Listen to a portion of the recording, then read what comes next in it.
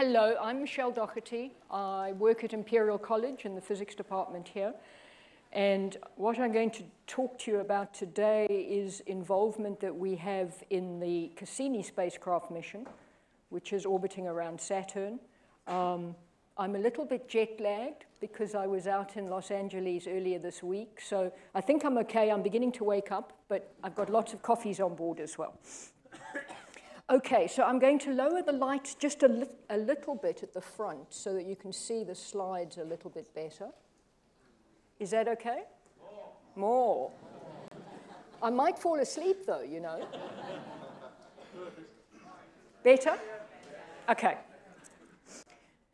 Okay, so this shows you a view that the Cassini spacecraft took of Saturn over a period of about 63 hours. And so it was lots of different images that it took with the sun behind Saturn, and it essentially put them all together. And so there are some things that you can see on a number of occasions which are essentially the same thing. So let's have a look. I can't see the screen very well. You can see this plume, which turns out to be water vapor, on a number of different occasions. You can see it here a little bit as well, and that's because of the fact that we've put together lots of different images. The other thing I really love about this view is that's the Earth. And so you can essentially, by looking at Saturn, you can see the Earth way in the distance. Now, Saturn is a gas giant. And so that edge of the surface that you're seeing isn't a solid surface, but it's gas. And as we get deeper and deeper into the interior, we think it becomes liquid and then solid right at the interior. And then the moons that you can see, they're made up of countless individual particles, each in their own orbit around Saturn. And one of the focuses of the end of the mission, which I'm going to talk a bit about right at the end of the talk, is trying to understand better the rings. So, just to give you an idea of the involvement in the Cassini spacecraft mission, there are scientists and engineers from all around the world that are involved. I've got team members from the UK, from Europe, and from the States. And the instrument that I'm responsible for is the magnetometer instrument. And what that does is it measures the magnetic field in the vicinity of the spacecraft. But we want to make sure we don't measure the magnetic field of the spacecraft. We want to measure the field in the environment. And so what we do is we put ourselves on this very long boom to try and get ourselves as far away from the spacecraft as we can. And to begin with, the instrument consisted of two different instruments, one which was halfway down the boom here, and one which was right at the end of the boom. A year after we got into orbit at Saturn, though, the one at the end of the boom, which was built in the States, stopped working. And so that made it really difficult for us to calibrate our instrument. One of the things we need to be able to do is know where the zero level of the instrument is, and that changes over time. So without having two working instruments, what we need to do is roll the entire spacecraft to be able to help us do that. And I'm going to show you a little movie at the end where a couple of days ago, as we got really close to Saturn, we rolled the spacecraft to let us work out what the zero level of the instrument is. The other few things I'd like to point out is this big white umbrella here is known as the high-gain antenna. And the high-gain antenna is the way in which data is sent back down to the Earth. Once a day for 8 hours, the high-gain antenna points at the Earth, and it sends back all the data that the spacecraft and the instruments have taken in the last 24 hours. And you also see there's lots of gold foil covering the spacecraft. That's a thermal blanket that allows us to keep the spacecraft and the instruments at a temperature that they can operate safely in, because out at Saturn, it's about minus 170 degrees Celsius. So we need to try and keep the instruments as warm as we can. So I like to show this slide because it essentially shows you how large the spacecraft is. So this is a view of the spacecraft before launch in a test chamber, where essentially we tested both the spacecraft and the instruments to see whether they could work in the vacuum, that is outer space, but also work in the extremes of temperatures that we were going to see. For us to be able to get out to Saturn, we needed to fly past some of the other planets in the solar system to get a bit of an energy boost. And so we went in and flew past Venus twice, and there the temperature is about 100 degrees Celsius. Out at Saturn, it's minus 170 degrees. And so we needed to make sure that the instruments and the spacecraft could actually operate in those temperatures. And you can also see people standing at the bottom here, so it gives you an understanding about how big the spacecraft is. It's about 2 stories tall. One thing that you might notice is my boom, on which I put my instrument, is not there. And is in fact there, but it's folded away in this canister here. Because if you think about it, you can't launch a spacecraft with a boom. Well, you could, but you probably lose it as it was launched. And so after it was launched, the boom was actually deployed, and that's when we started taking data. Okay, this just gives you a quick overview of the 4 different areas in which we plan to do science once we got to Saturn. Of course, I'm not going to have time to talk about most of this, but I'll be able to touch on some of it. So now the end of the mission, which I'm going to talk about right at the end of the talk, we're focusing on Saturn and trying to understand the interior of Saturn, how old its rings are, and how they formed. Titan is one of the moons of Saturn. This was the moon that has an atmosphere very similar to what the Earth's atmosphere was like when it first formed. And in fact, I have a video right at the end that shows you the European Space Agency probe called Huygens, which traveled down through the atmosphere of Titan and landed on the surface. Some of the other moons, there are about 63 moons at Saturn. Every time we look, we see a few more. But I'm going to describe the discovery that my team made of a water vapor plume coming off from the south pole of one of the moons called Enceladus. And then this here is called the magnetosphere. It's essentially the big cavity that forms around Saturn and is protected from energetic solar wind. Okay, to be able to talk about the magnetic field, you need to have a little bit of an understanding about what it is. Now, if you think about it, if you had a compass, the needle of the compass would point to the north pole of the Earth's field. And if you could see the magnetic field of the Earth, that's what it would actually look like. Another way of thinking about it is if you had a piece of paper and a bar magnet underneath the piece of paper, and you put iron filings on top of the paper, those iron filings would lie along the lines of force, and that's what they'd look like, those red lines there.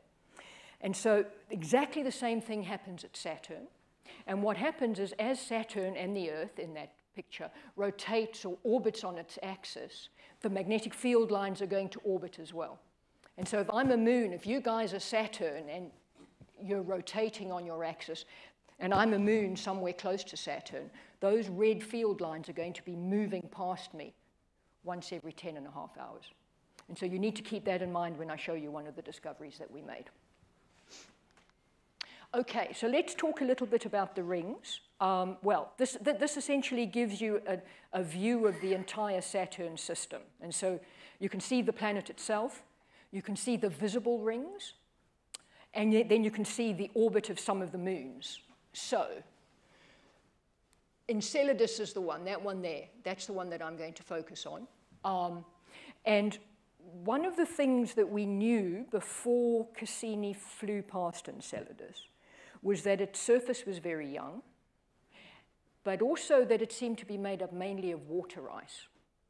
The other thing we knew was that the E-ring, which you can't see with the naked eye, but you can measure if you fly through it, the E-ring starts just where the orbit of Enceladus is, and it goes way off to the outer regions of the system.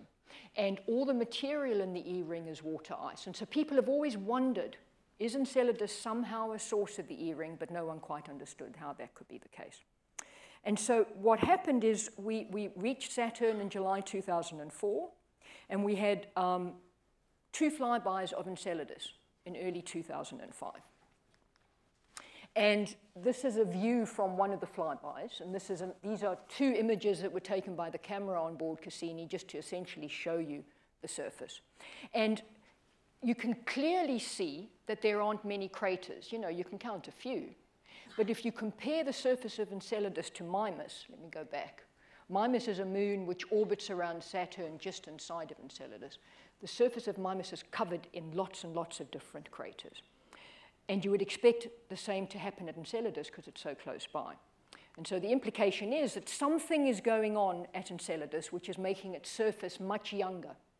Hardly any craters at all, but there are these large cracks on the surface. The other thing that we knew, and I touched on it earlier, is from the Voyager spacecraft that flew past Saturn in the late 80s, we knew that the surface is made up of water ice. And so there were actually 3 flybys of the Cassini spacecraft past Enceladus in 2005. One was a distant flyby. The size of Enceladus is quite small. Its diameter is about 500 kilometers. So you would have expected that its interior had long cooled down from when it first formed. So we had the first flyby, which was rather far away, just under 1,300 kilometers. We saw some interesting stuff in the data, but we weren't quite sure if we could believe it because the spacecraft was moving very quickly as it flew by so that the camera could keep Enceladus in view. And so we weren't sure if we were getting the spacecraft movement quite right. But a month later, we had a second flyby, which was a little bit closer. And we saw the same signature in our data. It was as if Enceladus was much bigger than it seemed to look. Something was stopping the magnetic field lines of Saturn from penetrating down to the surface of Enceladus. And one of the things that will do that is an atmosphere. Just like at the Earth, the upper regions of the atmosphere become ionized because of solar radiation. And that ionized region doesn't allow the magnetic field lines from the sun to penetrate through. And so that was the idea that we had in mind. And so what I did is I went out to the Jet Propulsion Lab and I told them what we thought we were seeing. And I made the case for us to go much closer on the third flyby. The third flyby was, I think, 4 months later, and it was due to be about 1,000 kilometers above the surface. But based on the observations we made on the first 2 flybys, I was sure we were seeing something. So I managed to persuade the project to take us really close, 173 kilometers above the surface. And what I did is I showed them this schematic just to try and give them an understanding about what we thought we were seeing. So what we have is you guys are looking down on the North Pole of Saturn. And so there's the North Pole of Saturn. Those green rings are the rings. The blue lines are the magnetic field lines of Saturn that are rotating at the same rate that Saturn is. And the little orange ball is Enceladus, which is orbiting around Saturn. If Enceladus was a dead body, those blue lines, the magnetic field lines, would move straight through it, wouldn't see it at all. But what we seem to be seeing in the data, and now we have a slightly different view, now we're standing sideways on and looking at Enceladus and the field lines moving towards Enceladus. What seemed to be coming out of our data was that instead of the magnetic field lines being able to go straight through Enceladus and not see it at all, they seemed to be held upstream, like there was this obstacle. And that was the atmosphere that we thought we were seeing. So based on that, the Cassini project... Hi, Malin, I was just waiting for the phone to stop. Based on that, the Cassini project took us much closer on the third flyby. And I must confess, I didn't sleep for a couple of nights beforehand, because if we had seen nothing, no one would ever have believed anything I said again. But luckily, we did. And what we saw was actually very different to what we'd seen on the first 2 flybys. On the first 2 flybys, based on our data, I thought there was an atmosphere covering the entire surface of Enceladus. But on the third close flyby, which fortuitously came up from below and flew like that, what we found is that there was this water vapor plume coming off from the South Pole, almost like a cometary jet of water vapor coming from the South Pole. Something I didn't mention, and we'd seen in our data on all 3 of the flybys, there was an increase in wave activity in the data. And you can use the frequency of that wave activity to work out what molecules are being generated. And it was lots of water group ions. So that was another piece of evidence that we thought. And so essentially what seemed to be happening is you had this outgassing of water vapor coming off from the South Pole of the Moon. But because we went so close, all the other instruments on board were able to take useful data as well. And I'm just going to show you some of that. The top left-hand image shows you a camera view of Enceladus. And what you can see are these blue stripes, the South Pole. The camera team called them tiger stripes. Don't know why. They don't look like tiger stripes to me, but once they named them, that was it. Everyone called them tiger stripes. And these tiger stripes, they seemed to be deep cracks at the South Pole. Another bit of data was taken by an instrument that is able to remotely sense the temperature of the surface. And if you think about it, you would expect the equatorial regions to be hottest because that's where the solar radiation is strongest. And so that's what they expected to see. Now, when I say hot, we're talking about 80 degrees Kelvin, which is about minus 120 degrees Celsius. But out at those distances, that's quite hot. So what they saw instead was, yes, it seemed to be warmer at the equator, but there was this real hot spot right at the South Pole. And if you overlay this temperature data on the image, the hottest region, 91 degrees Kelvin, was lying right over one of the cracks on the surface. And so the implication is that there was internal heat leaking out from the surface of Enceladus, which is a real surprise, because as I mentioned earlier on, Enceladus is really small. You would have thought that, you know, when it first formed, there would have been heat in the interior, but over time that heat would decay away. But what seems to be happening at Enceladus is you've got this heat source in the interior, which is somehow making water liquid, and that liquid water is escaping as water vapor gas from the moon. But not only did we find water vapor, we found dust as well. And we also found lots of other stuff. This is data from an instrument which is almost able to taste the plume. We actually, in the video at the end, I'll show you a really close flyby that we had through the plume, about 25 kilometers above the surface. And it's able to taste what's in the plume. And it found lots of different things. Water vapor was the most of the material, but there was methane, there was carbon dioxide and carbon monoxide, and then there was simple and complex organic material as well. And so people got really excited, because if you think about it, one of the reasons that we go out to explore is we're trying to work out if there is somewhere else in the solar system and beyond where life might form. You need 4 things. You need liquid water, you need organic material, you need a heat source, and the 4th thing, and that's what we're not sure about at Enceladus, is you need those 3 things to be stable over time. And so people have become really excited about Enceladus potentially having the conditions that you need for life to form.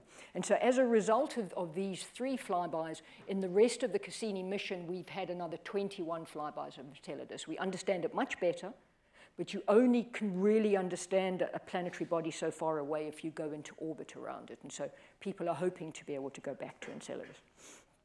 So in the last 10 minutes or so, what I'd like to do is focus on the end of the mission. We were launched in 1997. We were due to orbit around Saturn for 4 years, but because the spacecraft has survived so well, and the instruments have as well, and the science we're getting is still great, the missions have been extended for many years. We're now in our 13th year of orbiting around Saturn, and we're running out of fuel. We're now on the fumes. I hope we're going to get to the end of the mission, because what we're planning to do is great, but I must confess, I don't know if my nerves can take it. We've got 22 really close flybys of Saturn. We're going to go inside of the ring. So let me show you. This shows you a schematic of what we're doing. So let's just orient ourselves. So we've got Saturn here, of course. We've got the Earth way off to the left.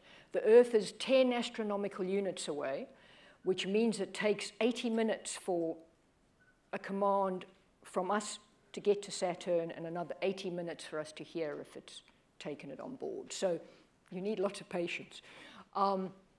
This is the orbit of Titan, which is at about 20 planetary radii away from Saturn.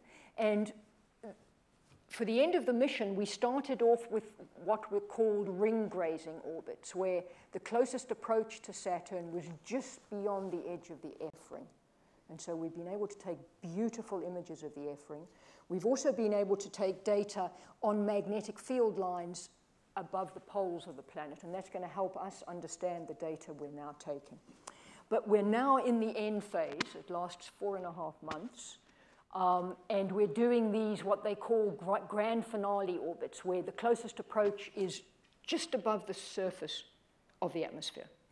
And we had to actually be really careful on the first close orbit. We traveled with the high-gain antenna pointing in the direction of travel just in case there were energetic dust particles that might have hit the spacecraft. And so we were really quite concerned that we were going to survive the first one.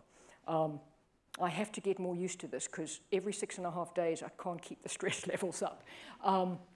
But that's a close-up view. So what we're doing is, beforehand, we were told there was this gap between the rings.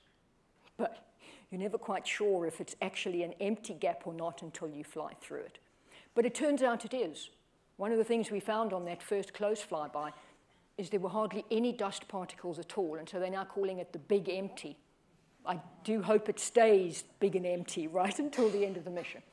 Now, the reason we're doing this is when Cassini runs out of fuel, we want to make sure that we don't crash land on one of the moons where there might be life, because you don't want to take a man-made object to a place in the solar system where there might be life.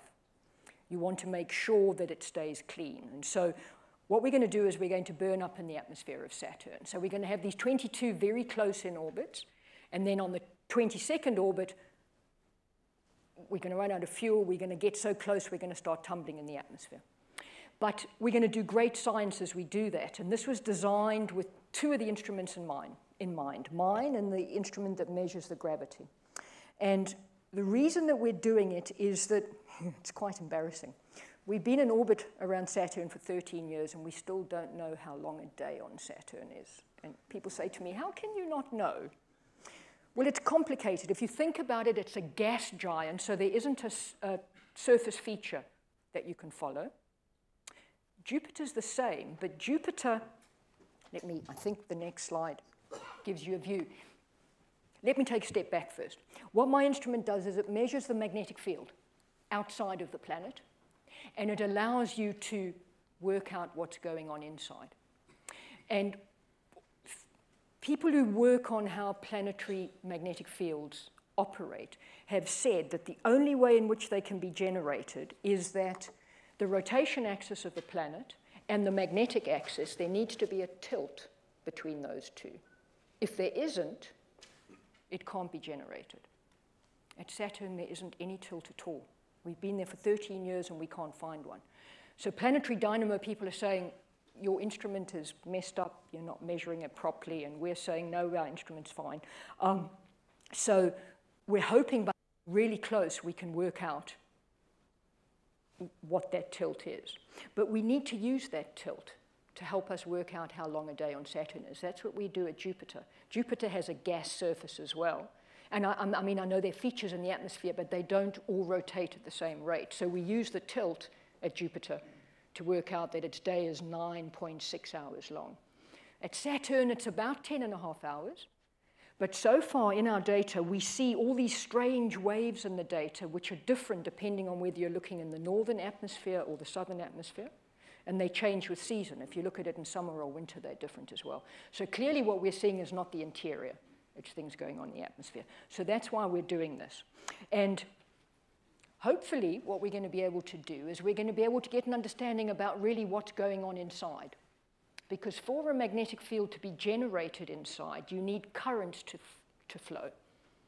And what we think is happening at Saturn is it's made up mainly of hydrogen. We think that somehow the electrons are being stripped off the hydrogen, and that allows current to flow in the interior. But we need to be able to measure the internal planetary field before we can work that out. So the next slide is lots of words. It was just to remind you, or to remind me, to tell you that the spacecraft and the instruments were not designed to do this. And I'm trying to keep my team members' expectations down as to whether we're going to be able to do it or not. For example, calibrating the instrument to make sure where we know where the zero level is. When we're close to Saturn, we're in a measuring range that we haven't been in for 18 years.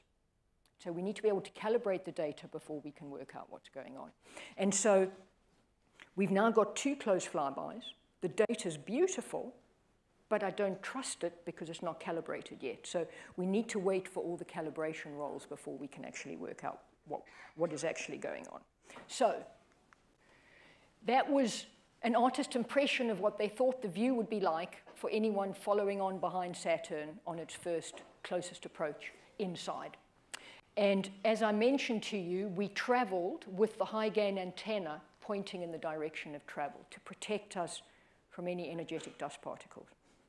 That was fine for everyone else. My instrument's on this long boom. We weren't protected for a second. And I was a little bit nervous, and I thought, no, you're being stupid. And then I was out at the Jet Propulsion Lab last week when the first flyby happened, and I bumped into the project manager who's responsible for the entire project, and also the person who's responsible for the safety of the spacecraft. And they both came up to me separately and said, we're really nervous for you, you know. And I said, oh, thanks a lot. They said, well, we want you to be as uptight as we are. So I sat there for 3 hours biting my nails to the quick. But we survived, and we also survived the second flyby, which happened on Tuesday, which was really critical for us, because that's when the entire spacecraft was rotating. It rotated for 18 hours so that we can actually calibrate. And I think I have a movie, a very short movie. I've got a much longer one after this, but this actually shows you the spacecraft rotating as it went through closest approach. Yep. No? Oh, sorry. There you go. So for 18 hours, it rotated as fast as they would allow it, not very fast at all. I think it went through a rotation in about half an hour or so. And by doing that, it's given us data that's going to allow us to back out what the zero level of the instrument is. But to be able to do it properly, if you think about it, when you measure the magnetic field, you measure a vector, so you need 3 different directions. And if you roll in one direction, you're only going to get 2. And so on the third close flyby, which is Tuesday of next week, I can tell it to you down to the second because I'm worried about it. We're going to rotate around one of the other axes, and then we will have the data that we need to calibrate. And then I've told my body that I'm going to calm down. I don't know whether it'll listen, but so let me end by showing you a video which was put together by the Jet Propulsion Lab, which essentially gives you a history of the mission, but it also details what we're doing at the moment too. And there's sound as well. A lone explorer on a mission to reveal the grandeur of Saturn, its rings and moons.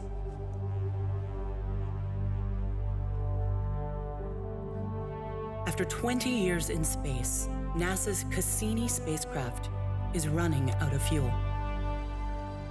And so, to protect moons of Saturn that could have conditions suitable for life, a spectacular end has been planned for this long-lived traveler from Earth.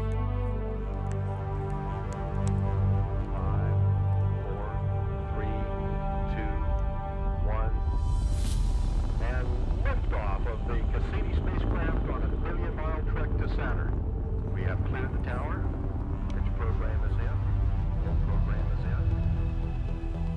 in? In 2004, following a 7-year journey through the solar system, Cassini arrived at Saturn. The SOI burn attitude or pointing position and light up the rockets.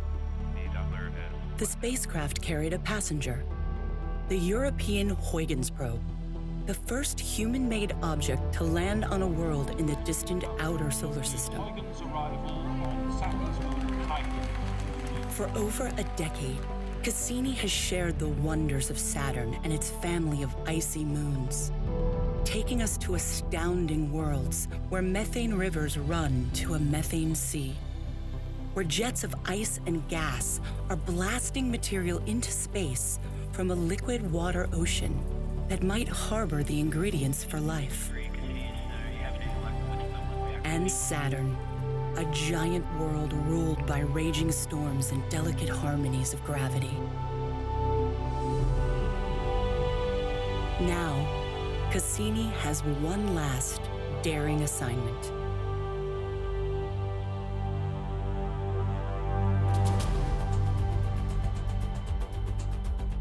Cassini's grand finale is a brand new adventure, 22 dives through the space between Saturn and its rings.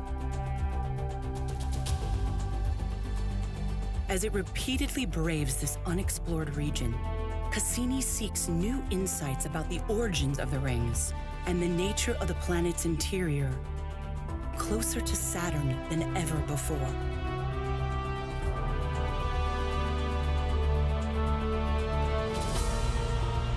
On the final orbit, Cassini will plunge into Saturn, fighting to keep its antenna pointed at Earth as it transmits its farewell. In the skies of Saturn, the journey ends, as Cassini becomes part of the planet itself.